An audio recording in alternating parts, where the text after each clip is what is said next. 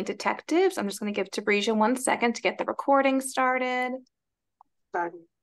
All right, so welcome again to this very special edition of Dueling Detectives. My name is Adina, and Tabrisia, you want to introduce yourself? Yes, my name is Tabrisha, and I'm the other half of the Dueling Detectives duo. All right, and we are very excited to have the honor of introducing our special guest today, Tom Mead, author of Death and the Conjuror and The Murder Reel. Welcome, Tom, and thank you so much for being here today. Oh, it's my pleasure, Adina. And yes, hello to you both. Hello to everybody watching. And thank you for having me. Okay, so before we jump into our discussion, we do just have a few housekeeping things that we want to go over quickly. The first thing being that we do ask everyone to be mindful of the library's general policies and rules if you are using the chat option. And basically, that just means be respectful of everybody who is in this virtual space with us today. And then we do have just a quick little chart with some of the Zoom features that we have here. You are welcome to have your camera on or off. Even though this program is being recorded, you in the audience will not be recorded. We do ask that you keep yourself muted just so there's no background noise. And then we encourage you to use the chat function if you have any questions or there's something Tom says that you love, you can feel free to put it in the chat. You can also have a little reaction to something at the bottom. It looks like a little emoji icon. And then we do have closed captions enabled for this event, and you would turn that on with the little CC button. And if you are to accidentally leave this meeting, if you click that big red button at the bottom, don't worry, we will let you back in. And if you do start putting questions in the chat, we will get to them at the end. Don't think we're ignoring you. We're just going to hold on to those until the end. So before we start talking about Tom's amazing books, we want to make sure you all know how to get these books. You are welcome to come into any of the New York Public Library's locations. We are all fully reopened except for those that are undergoing renovations. You can also get ebooks using one of our 3 e-reading apps. You can either come in and browse the collection to find a book, or you can put a book on hold and have it waiting for you when you come into the library. And the good news is the New York Public Library no longer charges any late fine. So if you do happen to hold on to a book, like say one of Tom's books for a few days too long, don't worry, you will not be penalized for it. Just bring it back as soon as you can. And I know this is kind of a lot of information, so don't worry. You can always check out our website. You can either call or email our help desk, and Tabrisia is putting all of this info into the chat. So I am going to pass it along to Tabrisia to give us a more formal introduction of our guests today. Thank you, Adina, and hello, everyone. I hope everyone is safe and well. So I have the pleasure of introducing our special guest today, Tom Mead. So thank you again so much, Tom, for joining us this afternoon. In your case this evening, because I know you're coming in the UK. So thank you so much. My pleasure. Thank you. Thank you again for having me, Tabrisha. Yeah, you're welcome. So I want to give a short bio of our special guest today. So Tom Mead is a UK-based author specializing in crime fiction. His stories have appeared in Ellery Queen's Mystery Magazine, Alfred Hitchcock Mystery Magazine, Litro Online, Flash, the International Short Story Magazine, Lighthouse, Mystery Scene, and Mystery Weekly, amongst others. Several of his pieces have been and anthologized, including Heatwave in the Best Mystery Stories of the Year 2021, which was edited by Lee Child. His debut novel, Death and the Conjurer, was selected as one of the top 10 best mysteries of the year by Publishers Weekly. So that is a very extensive repertoire. So congratulations to that, Tom. Thank you. Thank you. So in this Dueling Detectives, we have a lot of attendees who are amazing, like great mystery fans, including me and Adina. So we have a lot to talk about, especially with your well, your debut novel, Death and the Conjurer, and your second book, The Murder Wheel, that just came out a few months ago. So, for those who have not had the chance to read the Joseph Spector series, could you give us like a brief synopsis of what the book is about? Absolutely, yes, with pleasure. So the Joseph Spector mysteries are vintage style locked room mysteries inspired by golden age whodunits of the 20s and 30s. So they're set in London. The first novel, Death and the Conjurer, is set in 1936. So it's the height of the so-called golden age of detective fiction, when writers like Agatha Christie, Dorothy L. Sayers, Ellery Queen, and so many others were at the peak of their powers, if you like. And my fictional detective is Joseph Spector, as you mentioned, and he's a retired music hall magician, so a sort of old vaudevillian who, in the classic Golden Age style, is recruited by a baffled Scotland Yard to assist in unraveling a string of seemingly impossible crimes. The fact that he's a magician is what gives him the edge in these cases, because he's got a knack for unraveling seemingly supernatural or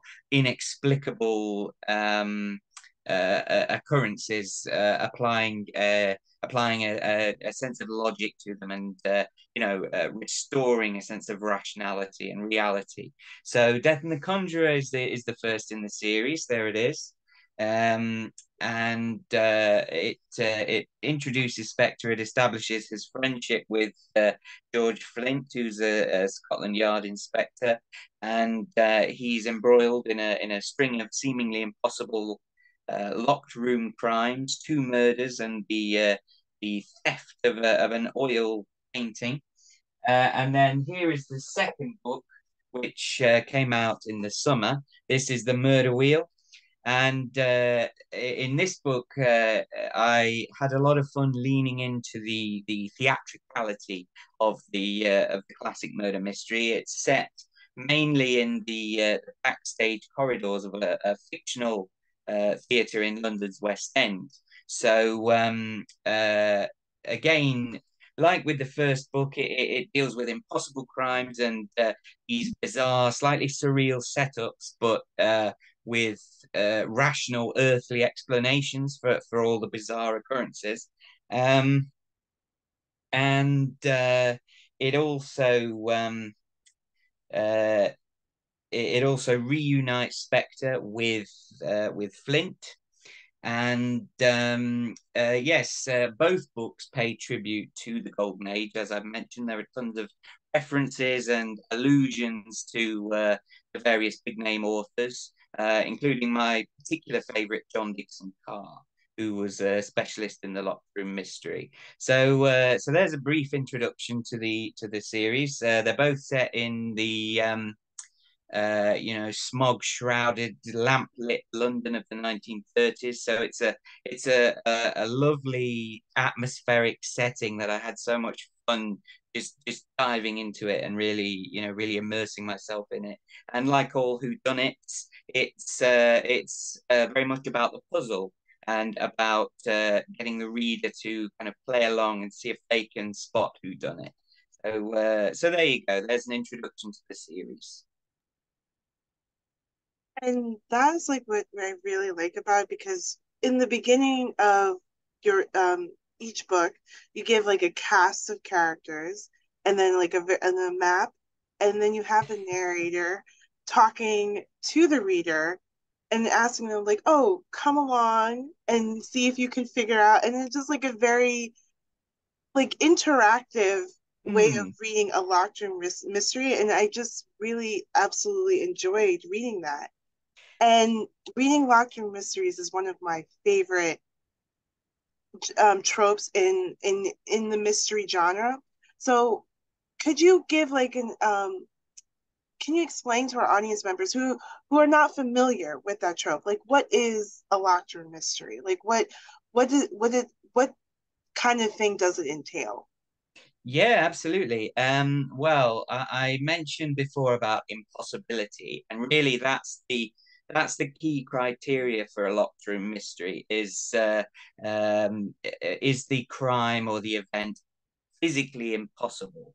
So a locked room mystery, as the name implies, the imagery of the locked room, the sealed space, the seemingly inaccessible room, and yet in a locked room mystery, the assailant or the criminal manages to access this room. So you'll have a murder victim found in a sealed room and with no conceivable way that the killer could have got in or out.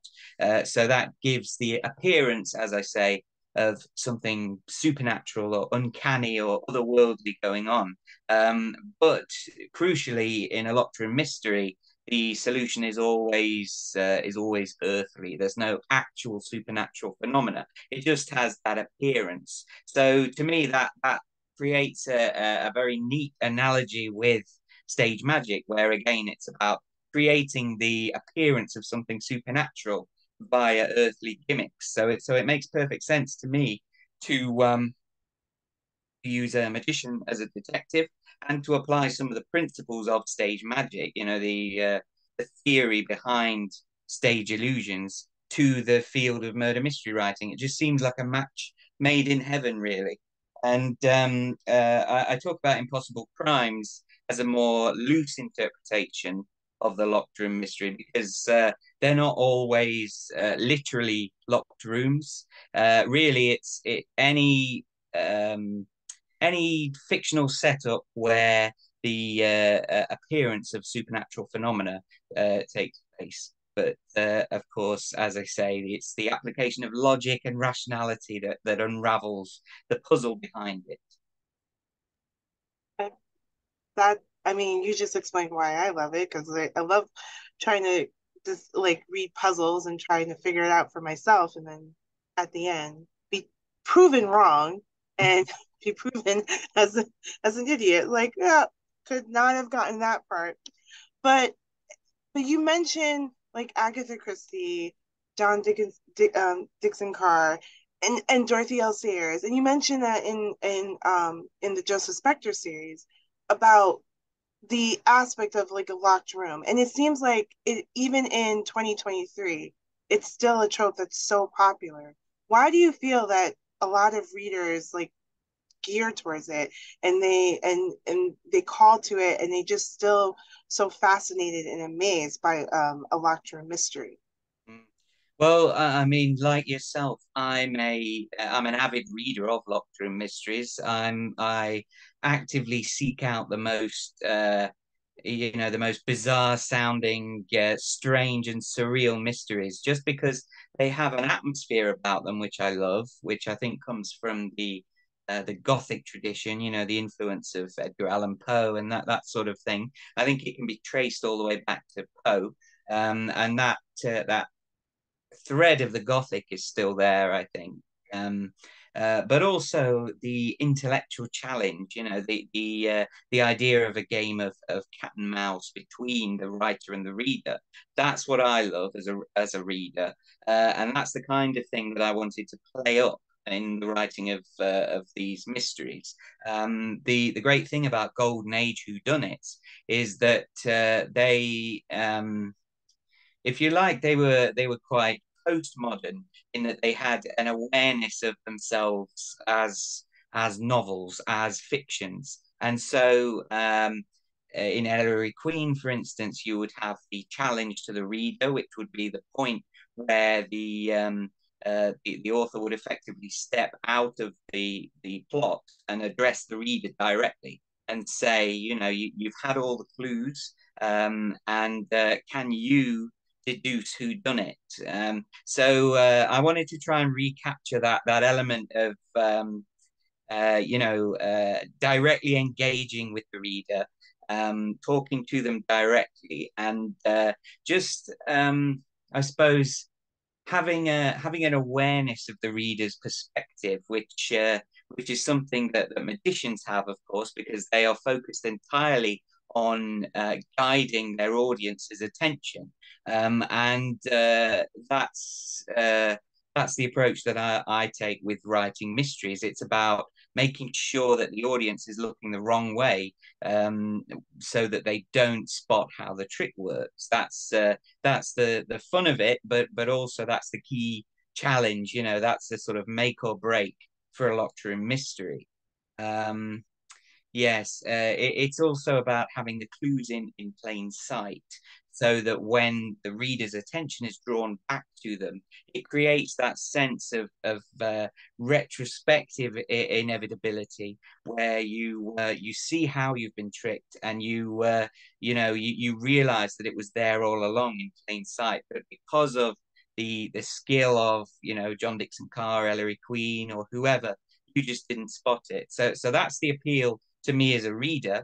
And that's I suppose those are all the elements that I'm trying to build into the Spectre series, and to pay tribute to the authors that I love, and the era that I find so fascinating as well. So it seems like you have a lot of experience and also in writing Locked-In Mysteries. So Adina and I definitely wanted to ask this question. What would be your dream setting of a Locked-In Mystery? What would be something that either you would want to write yourself, or you just absolutely love and you would like to see in a book or on page in the movies, stuff like that?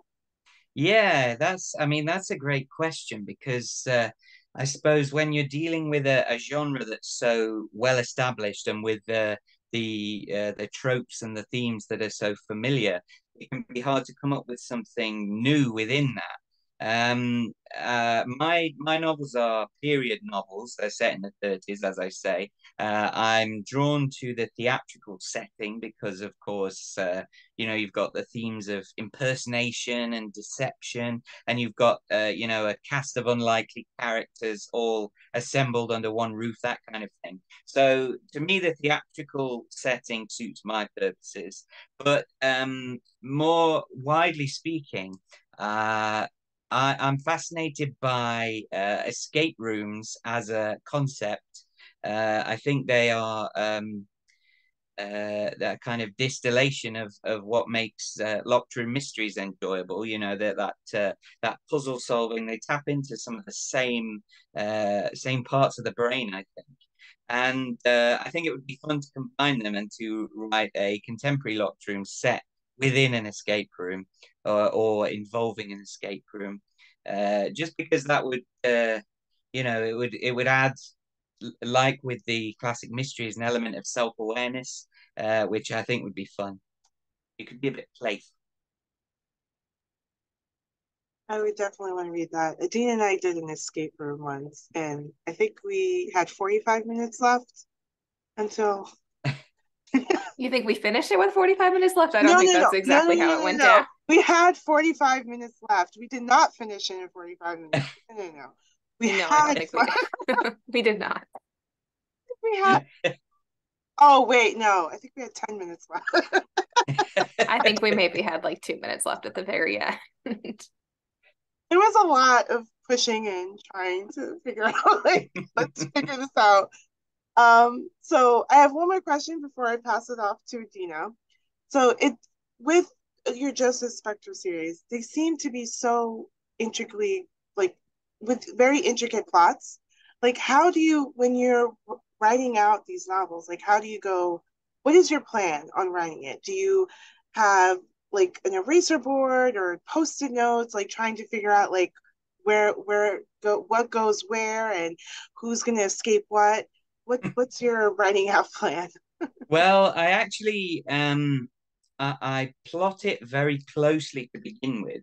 So I will have a very clear beginning, middle, and end. I will know the gimmick that I'm going to use, the deceptions that are going to be there, the red herrings, all that kind of thing. I will have to begin with, and that will all be it'll all be sketched out quite a detailed way. But then as I dive into the actual writing, I'll find that I'm being a bit looser and a bit more free and easy with my approach, and just having a bit more fun with it. So I know that some writers tend to sketch things out quite loosely and then they build up the plot around that. But my approach is different in that I begin with a very tight plot. And then the rest of the writing and editing is kind of an exercise in expanding on that and just again being a bit playful, a bit imaginative and creative within that. So I like to leave myself a bit of breathing room within a plot so that I can build up a secondary character who's caught my attention and that sort of thing. I always I've talked about having, that awareness of the reader's perspective. And I like to try and keep the reader at the forefront of my mind when I'm writing. I try to write with a reader's eye, if you like, and latch onto the things that appeal to me, the things that would interest me if I were reading the book. So I suppose it's not an exact science, but what I tend to do with the actual plotting, so the who done it and the how, etc., I will use a timeline. I keep that quite detailed, and I'm quite meticulous and rigorous with it.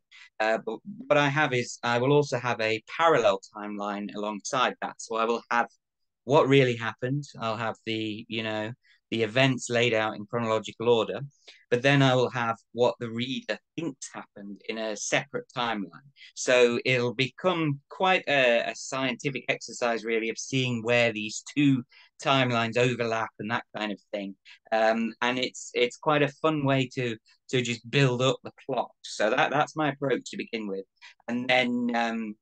Like I say, it becomes more a question of the creativity, the fun, imaginative side of it, the bringing the characters together, and that sort of thing. That seems, and you can really tell with the stories because I was just like really absorbed, and I in myself, and I was trying to figure out like how did they do it, and when Joseph revealed everything, I was like, yeah, I didn't get it. I didn't get it. That's great. That's great. Yeah. I mean, I never actually solve doctrine mysteries when I'm reading them. I'm not good at solving them at all. But what I will do is I will try and devise my own solutions as I'm going along. I like to try and play along. But I find that even an incorrect solution can be useful because it can give you the germ of an idea that you can use for something else. So I think even being fooled by a John Dixon Carr or an Agatha Christie, it can be instructive because it can send you off in your own imaginative direction. Yeah, I was definitely fooled a lot of times and always a happy experience. So now I'm going to pass it off to Adina to finish the rest of our questions. So go ahead, Adina. Thank you, Sabrina. So I know we've talked a little bit about Joseph Spector himself already, but I wanted to ask how you came up with this amazing character, this magician detective. Where did he come from? That's kind of you to say. He's definitely a colourful character. He's very much in the tradition of the classic Golden Age sleuth, the amateur detective, all the way back to Sherlock Holmes, I suppose. This idea of a kind of lone wolf who's not a member of the law enforcement agencies or anything like that. And he's not even particularly interested in justice or anything like that. It's more about the game, the challenge of unraveling the mystery. So I think that is all quite on brand with the Golden Age detectives. You have people like Poirot, for instance, who's an inquiry agent, that sort of thing, but who's got that sort of unique eye, that kind of penetrating eye that can see things that other people can't. But the idea of having him as a magician It came from my reading around stage magic. I am fascinated by stage magic and the history of it. And for instance, some of the great illusions that were devised during the late Victorian era and which would become commonplace in theatrical practice. But when they were initially devised, things like Pepper's Ghost, for instance, which is quite literally an exercise in smoke and mirrors to create an illusion on stage. When these tricks were first devised, they really did have the appearance of being something supernatural. So that to me that lends itself very neatly to the development of a mystery plot. When I started writing about Spectre, I started with short stories. You mentioned a few at the beginning. I wrote for Ellery Queen magazine, for instance, and Alfred Hitchcock Mystery Magazine, that sort of thing. And those stories, many of them were based on magic tricks and gimmicks. I would effectively take the principle behind the magic trick, so the kind of core of the illusion itself, and I would extrapolate it and turn it into a mystery plot. So really, it was very much kind of springboarded from the magic tricks themselves.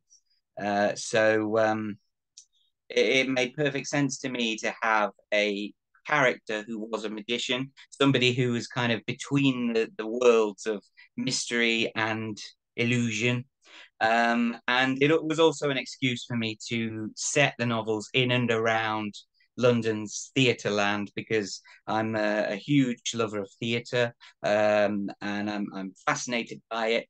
And again, theatrical mysteries are a favorite kind of subgenre of mine. I love, for instance, Nio Marsh, who was a Golden Age mystery author who wrote primarily mysteries set within theatrical locales. And to me, it's just a particularly evocative setting, and one that I think has got so many possibilities.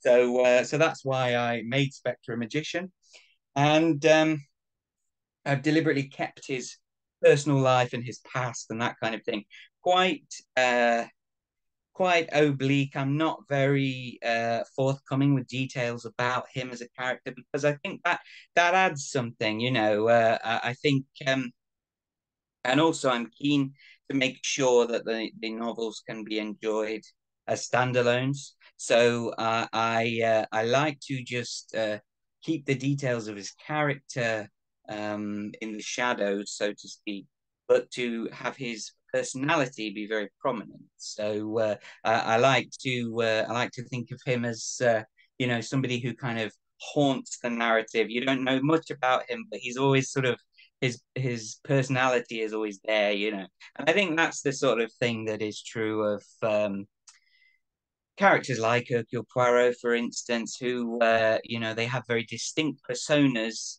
and their eccentricities and foibles are very well established, even though you may not know the fleshed out details of their past. So again, it's about paying tribute to the Golden Age tradition, and just having a bit of fun with building this character by degrees. Thank you. I love that idea of him haunting the book.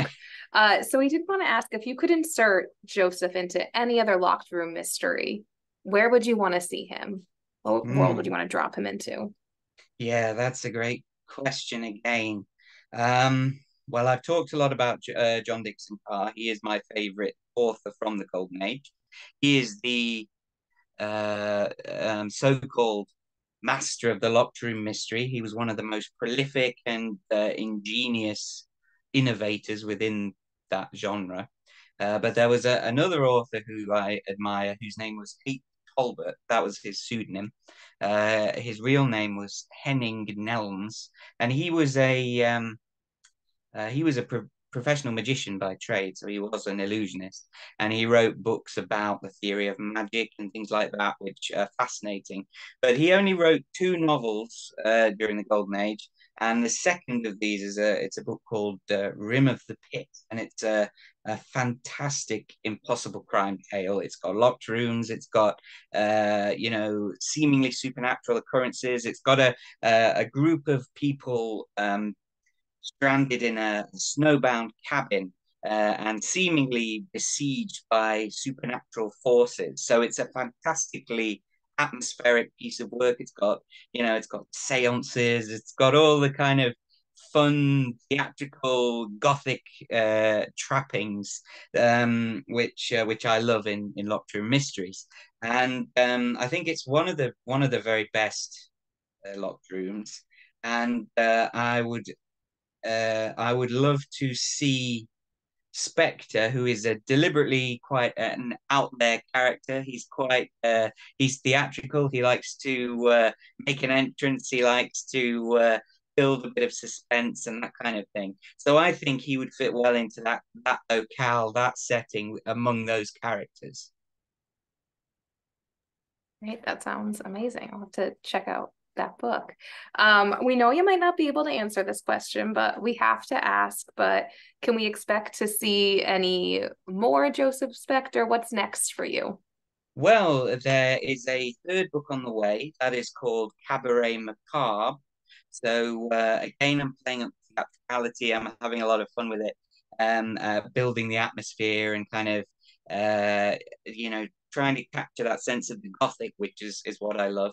Unlike the first two books, Cabaret Macabre is more of a country house mystery. It's in a rural setting. And it's set at a kind of rambling old mansion, which is a departure because, as I said, the first two books are set in London. But apart from that, it's very much in the spirit of the first two books. You've got Spectre is brought in to assist a family who lives at this country house Marchbank, who are being picked off one by one by a seemingly phantom assailant. So it's very much in the tradition of the first two books. And again, we've got a string of impossibilities and a few other fun illusions along the way. So that's Cabaret Macabre. That comes out, that's published like the first two books. It's published by Mysterious Press. That'll be out in July of 2024. Oh, great. That's so exciting. I'm so happy to hear that. So usually in Dueling Detectives, what we do is Tabrija and I pick two literary detectives and we kind of pit them against each other. We compare and contrast them, and then we ask our audience to vote on which detective they think would crack the case first. So if you were to see Joseph Spector go up against another literary detective, who would you want to see him matched up against? Well, I would be tempted to put him alongside John Dixon Carr's two great detective characters, Gideon Fell and Henry Merivale, who are both very colourful, larger than life, eccentric, boisterous characters. But thinking about it, I think they would have, if anything, too much in common. I think they would be too well matched, and their approaches would be too similar. So what I would be inclined to do is to pair Spectre up with somebody whose approach was very different, very perhaps less deductive and more scientific and methodical. So there was an author called R. Austin Freeman who created a detective character called Dr. Thorndyke, who was a precursor to the great Golden Age detectives. He was in the mold of Sherlock Holmes, but he was billed as the scientific detective. And his approach was very. So a lot of the puzzles he faced were similar to Spectre's in that there were locked room mysteries, there were closed circle whodunits with a good cast of suspects to choose from. But his methods were so different, and they often relied on a specific piece of scientific knowledge and that kind of thing, which I think would be an interesting contrast with Spectre. And my other choice would be an American author called Helen McCloy. She wrote a brilliant series featuring a psychiatrist detective who was called Dr. Willing. And her books have a fabulous sense of the gothic and a superb atmosphere. She was a brilliant plotter, like John Dixon Carr was, and like Agatha Christie was. But I think the psychological angle is something that appealed to her. Perhaps more than it does to those other authors, and that's something that she focuses on in her work and in the development of Dr. Willing as a character.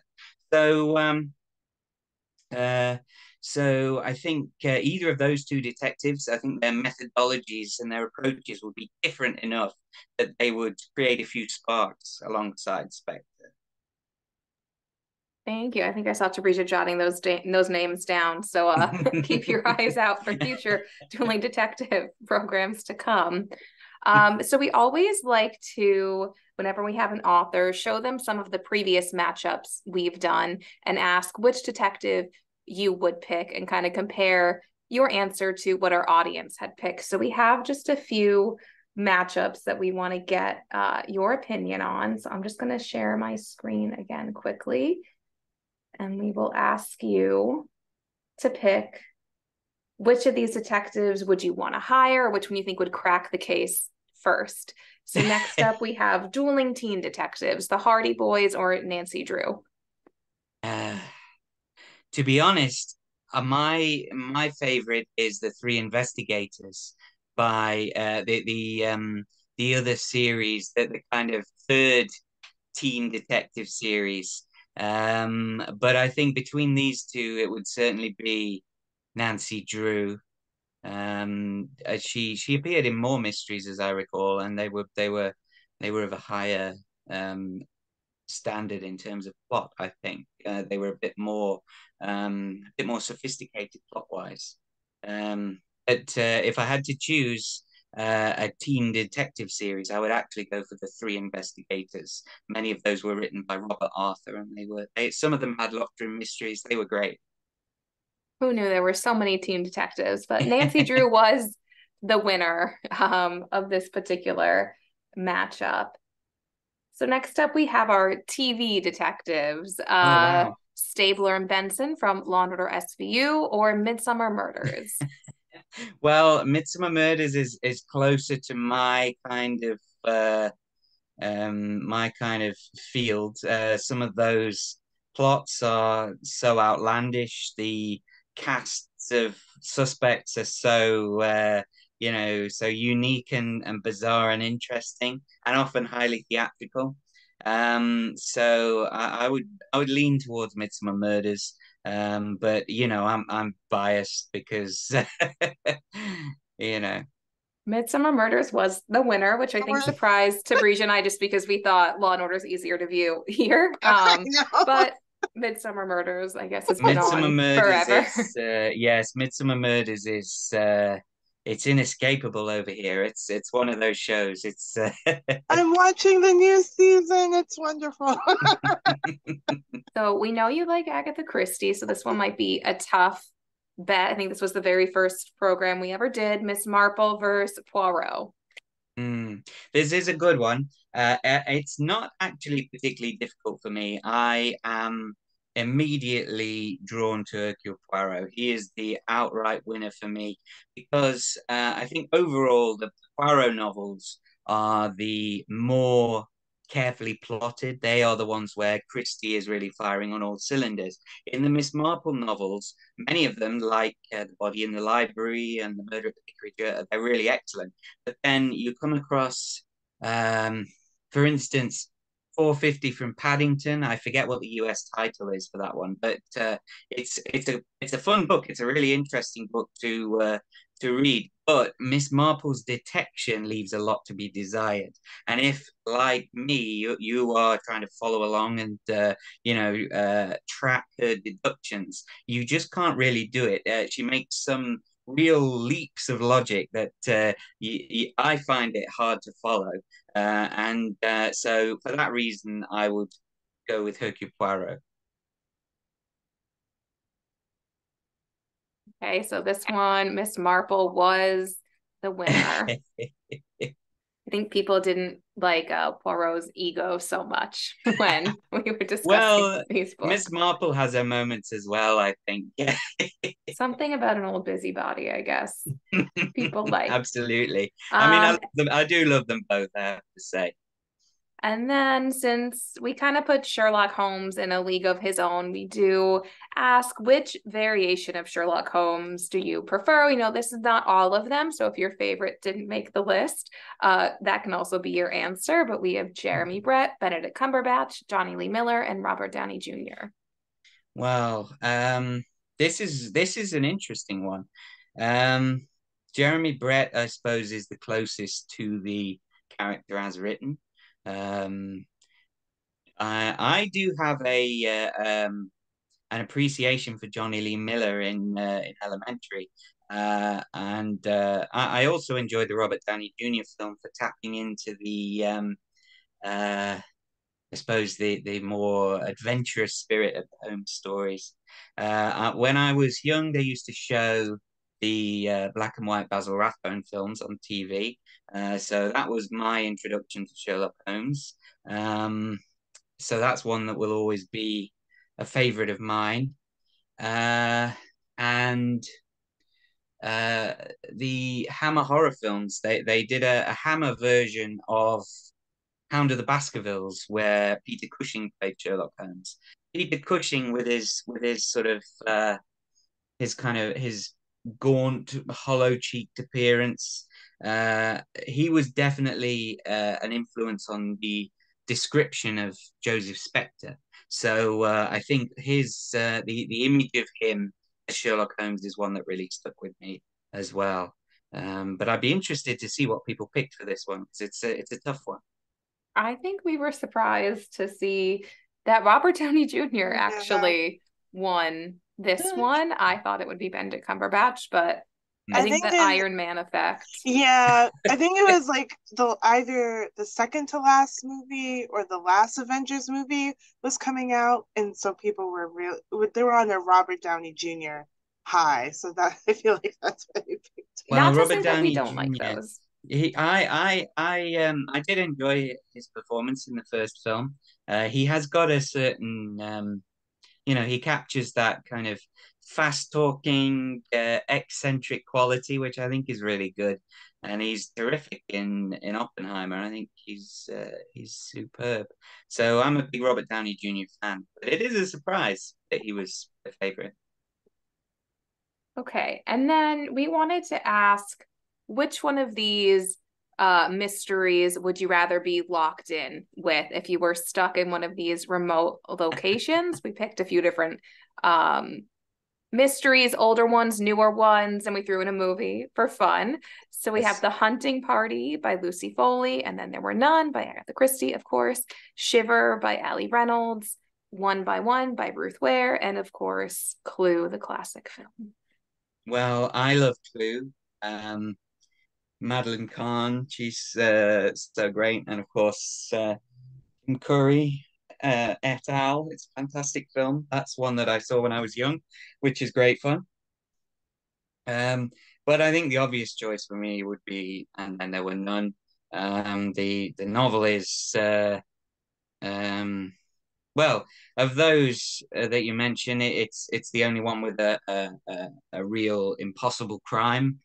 So that is definitely my choice. And also, the setting is so evocative. The story is so influential.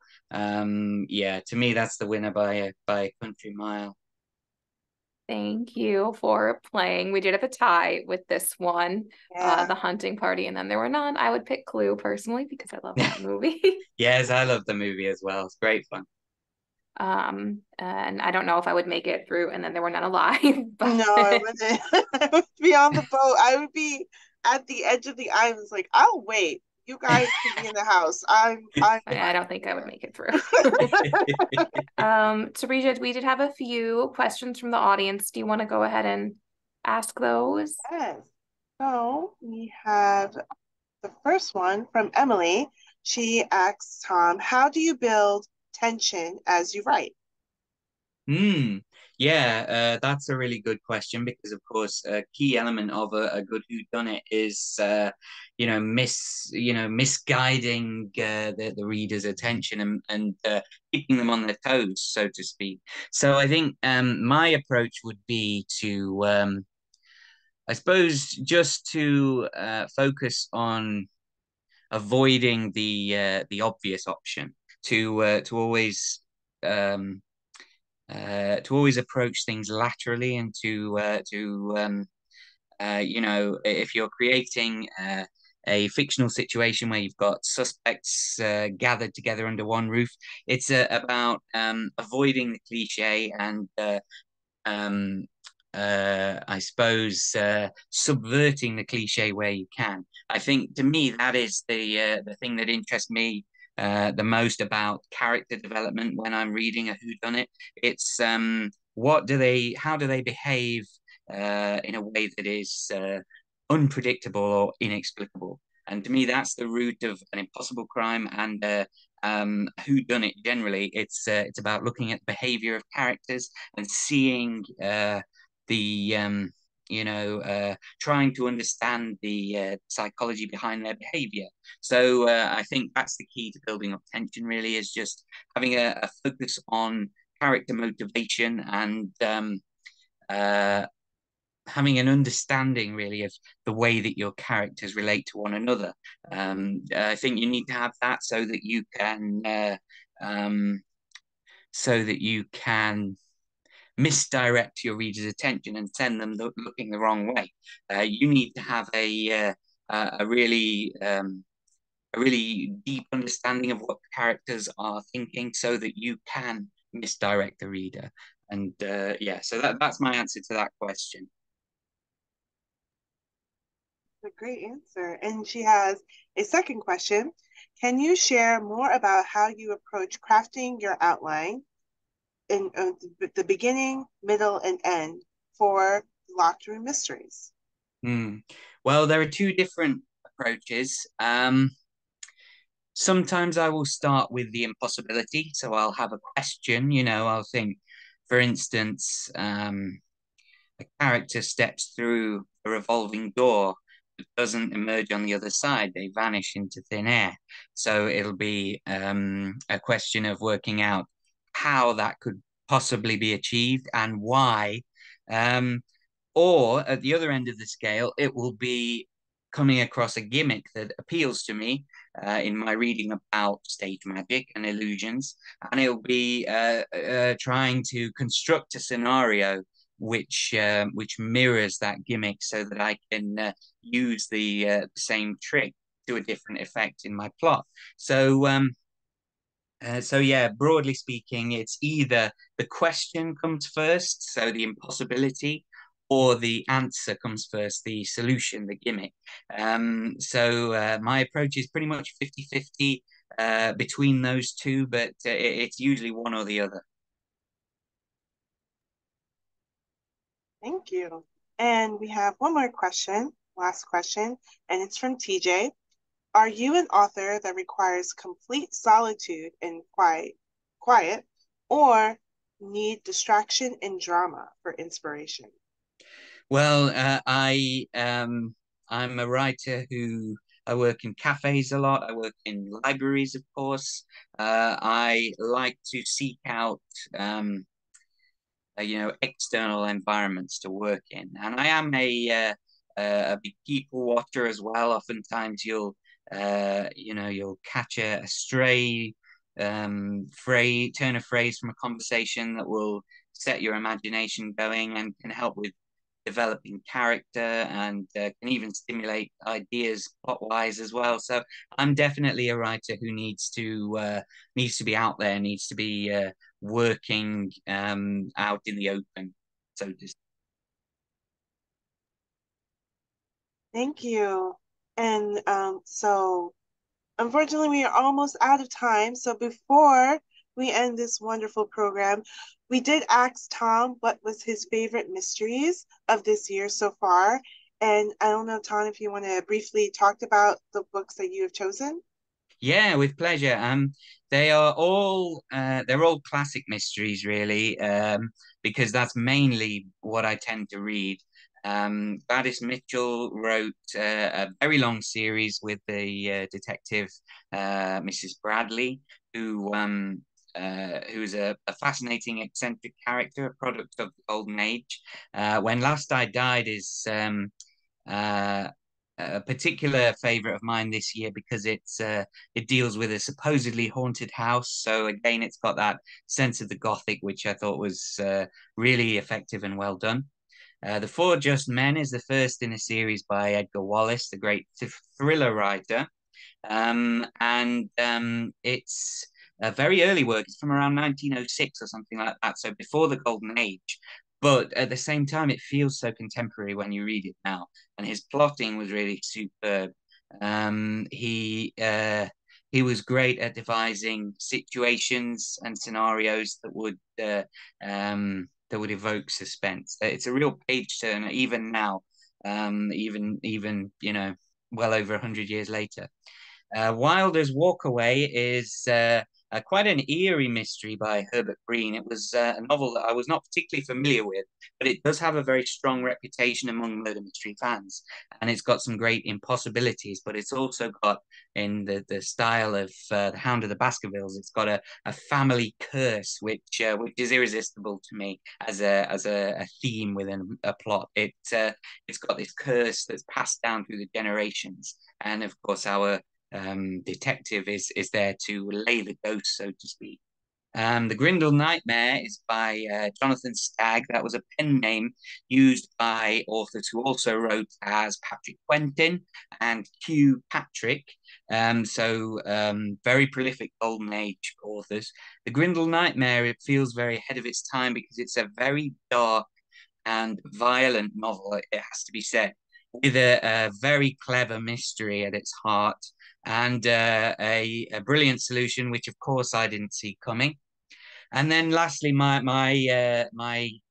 top read of the year was The Millhouse Murders by Yukito Ayatsuji. I'm a huge fan of Japanese crime fiction generally. I think Japanese authors have a real mastery of creating impossible scenarios and I suppose again evoking an atmosphere of something eerie and uncanny.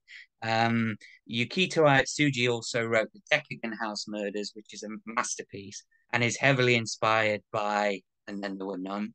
So fans of And Then There Were None should definitely seek out the Decagon House Murders. The Mill House Murders had never been translated before. I believe it's from the late 80s, perhaps, but this is the first time it's appeared in English. Yes, that was my favorite read of the year. It's a locked room mystery. It's got a ingenious parallel timeline setup, which I love. And yeah, impossible crimes, dismembered corpses, you name it.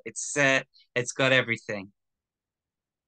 Thank you so much for sharing your favorites with us. And we will be sending these slides out to everyone in attendance. So if you want to read those books, you don't have to, scribble the titles down. We will send all that info with you. Unfortunately, NYPL only has copies of a few of these books because they are so old. But the good news is we do have copies of Tom's books. We have both Death and the Conjuror and The Murder Wheel in all formats, ebook and print book, sorry. So you can check those out at the library.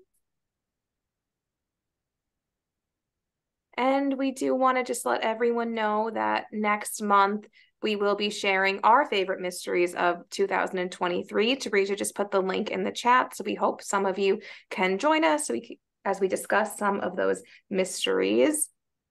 And then, of course, we want to just say thank you so much again to Tom for joining us. We really appreciate you taking the time to speak with us, especially we know it's such a busy time of year. So we really appreciate you joining us today. My pleasure. Thanks to everybody for watching. And yes, thanks to you, Adina, and you, Tabrija, and of course the ASL interpreter. And Tabrija did just put all of Tom's info in the chat, so we encourage you to follow him on all platforms and check out his website. Yes, so thank you everyone so much for joining us.